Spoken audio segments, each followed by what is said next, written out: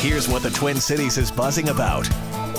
Well, if you need something to do this weekend, why not support a local artist and find something creative for your home? Yeah, after the break, we're joined by a local artist who uses discarded wood to create something beautiful. He's going to show off some of his pieces and talk about tomorrow's Scott County Art Crawl next. Well, local artists are all around us this upcoming weekend. They're going to be showing off their handcrafted items tomorrow, as a matter of fact, as part of the Scott County Art Crawl in several Southwest metro cities. And one of them is Patrick Plautz, owner of Minnesota Valley Cabinets in Savage. He joins us now to show off some of his art and his work created using discarded wood. Good morning. Welcome. Hi.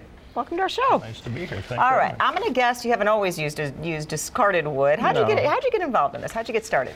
Oh, I grew up in Wisconsin, and my family's all been kind of woodworkers and artists. My uncle was an artist and woodworker, and I built my mother a china cabinet when I was 16. It just happened to be one of those things I was good at, I guess. So that's how I started, and kind of went over the years. We do cabinets and sort of migrated to this sort of thing. We still do regular cabinets too, but I just have fun with it.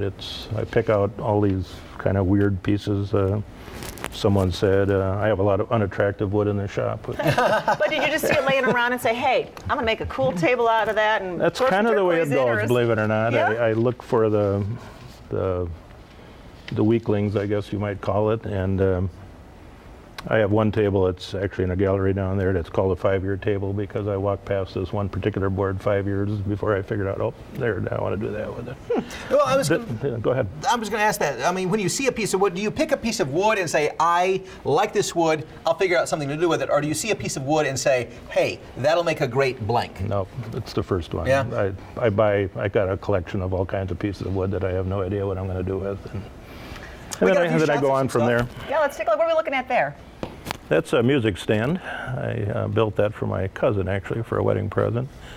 That's either a horse or an elk. The front part of it is a piece of juniper that I got off a truck that a guy had parked in front of a taxidermist's office. And it had just a weird look to it, and I thought, well, it's kind of interesting, so that's how I put that together. That's a bedside table. Again, I like moving things around. I like using a lot of different wood. I don't think hardly any of my pieces have only one wood in it. And this one, we have to point it out because it's got turquoise in it. I thought, wow, that's different. That's very cool. I've been doing a lot of that lately. I don't know if we have time, but a quick interesting story. A lady came to me at Loring Park last year, and her husband had recently died. He was a rock guy. She had a piece of wood similar to this. She said that she always wanted to do a rock inlay into it. So I went to her house, got the piece of wood.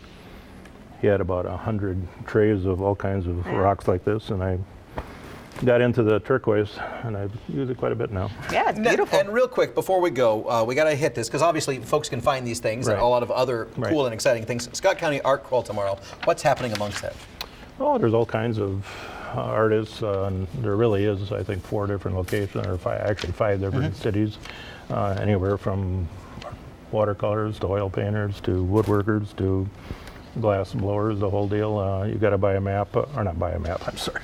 There's maps available of, you just follow your muse. And that sounds good. We'll say I like that. That makes it fun. That'd be a fun Saturday, wouldn't it? Yeah. That would be good. And thank you very much, Patrick, for joining us this morning. Thanks for having me. It was great. The Scott County Art Crawl is happening. It's from 9 to 5, and that is tomorrow. And for more information on the artists and the locations and to find that map, all you got to do is log on to scottcountyartcrawl.org. Thanks again, Patrick.